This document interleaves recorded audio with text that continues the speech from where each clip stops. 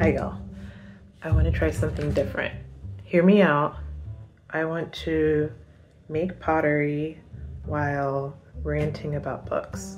I love to read, but I don't actually write reviews. I don't read a lot of reviews or write reviews on Goodreads. I mainly think this is going to be wild because I don't usually talk while making pottery, and it's kind of like running, you know, or at least when I'm running, which I don't usually run, but when I'm running, I don't talk while I run. So imagine trying to make ceramics. It's like I'm gonna be using both sides of my brain.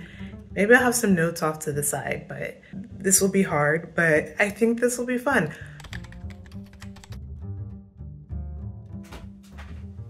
Okay, so first I need to wedge some clay, but we can talk about logistics as I do that. Got a tiny piece already ready.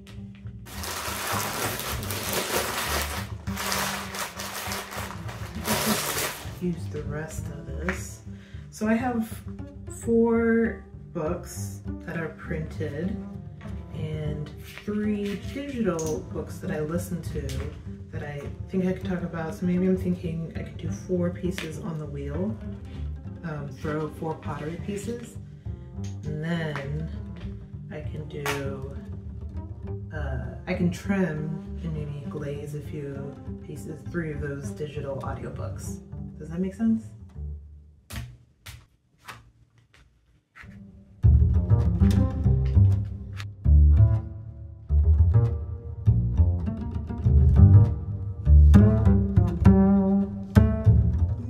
Okay, so we're here at the wheel, about to get started, talk about books, all the fun things.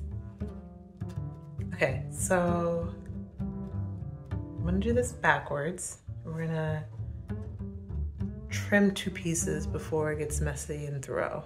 So this will be out of order.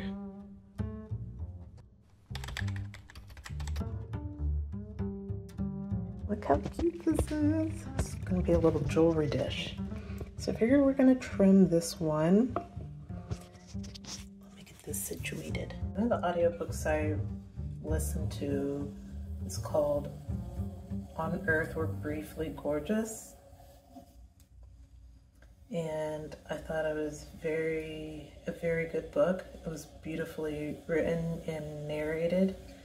I think I need to come back to that book because I felt like, well, first off, I read it on vacation and I was completely thrown off by how heavy it would be. And I felt like I didn't give it my undivided attention since I was on vacation. But I feel like I can't give it a full summary just because I didn't have my full attention on it and I missed a few pieces of the storyline. So that's one of the reasons why I just want to read it again.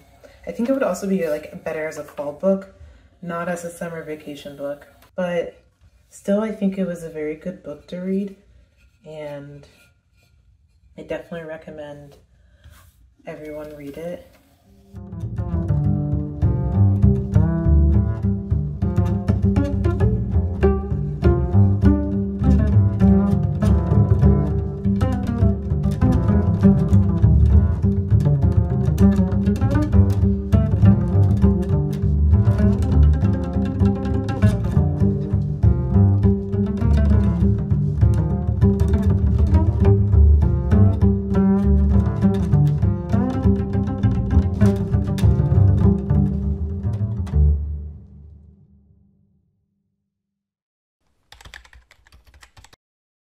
So I changed my idea for one of the pieces. Sorry. I want to make a bookend, and so I already trimmed this piece here, and it's open on this side, but I need to close it off on that side, and so I figured I can talk about one of the books while I'm closing this off. So the next book I want to talk about is The Arsonist City, and I listened to this also while on vacation. I thought this was a really, really good book. And I didn't even know I was prepared for this because they talk about loss, and that's usually like a topic I kind of avoid when I look for books. Like I kind of avoid family loss. But I really liked this book, and I thought that the author did a really good job of bringing in a whole bunch of different storylines all together. I did think it was a little bit long as an audiobook, but I still very much enjoyed it, and to the point where I am now reading one of the author's other books, The Salt Houses, and I think that's really good too.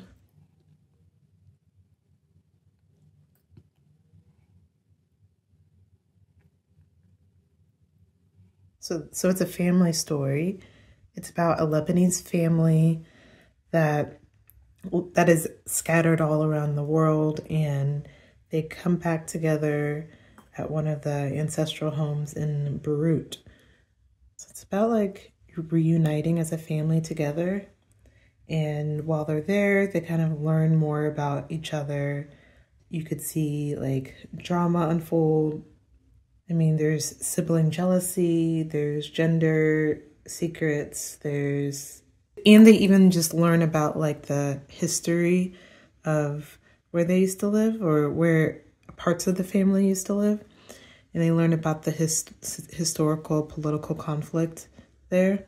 And you can also just see how like that it's like a messy kind of dysfunctional family, and it just feels very much relatable because I feel like every family is this, and we think we're perfect, but like we all kind of have our secrets, we have our issues, and we need to like somehow come together and figure out ways to communicate and learn about each other. Overall, I just felt like it was a really, really good book. I love the way it was written, and I love the author to the point where I'm reading her other books.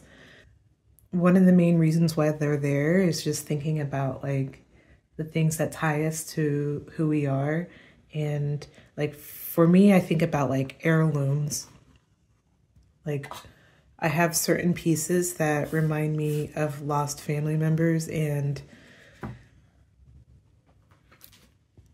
without those pieces, it would make me really sad because I feel like I would be at a loss.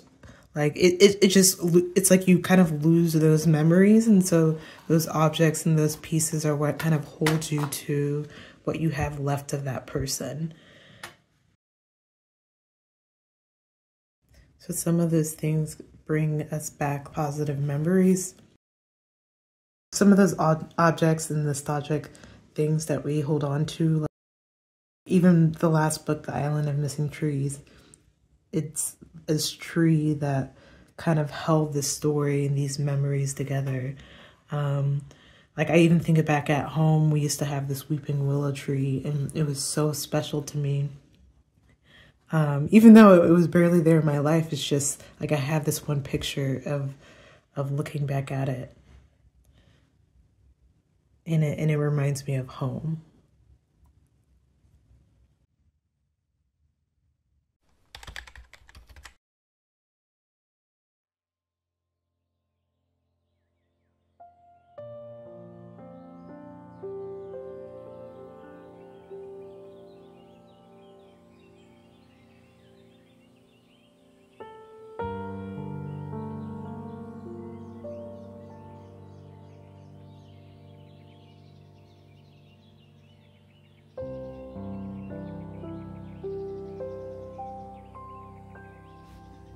So I'm trimming a tumbler, and I want to talk about the audiobook called The Island of Missing Trees. As a visual designer, I really appreciate beautiful covers. So I thought this was a very vibrant, beautifully designed book that I appreciate. Now, I also just like love this book because it had a lot of things that I appreciate: romance, historical fiction. They were talking about immigration, ethnic diversity. Oh yes, and nature, botany. I love books that just talk about like nature, that don't even have plots. Although this one had a plot, I just like love nature books. One of the main characters was a fig tree, which was very unique, but I felt like it kind of humanized the fig tree. Like, let me back up. The fig tree narrated parts of the book. You see this? It's uncentered. This is hard while trimming or while talking. I can't actually focus on getting the things perfect. But let me try that again. Okay, we're back. It's centered now, at least I think.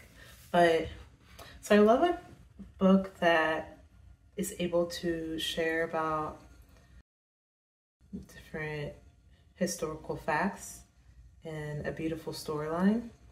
And this one gave a beautiful depiction of the community conflicts of the Greeks and the Turkish individuals living in Cyprus in the 1970s, as well as another storyline of the younger generation in 2010s.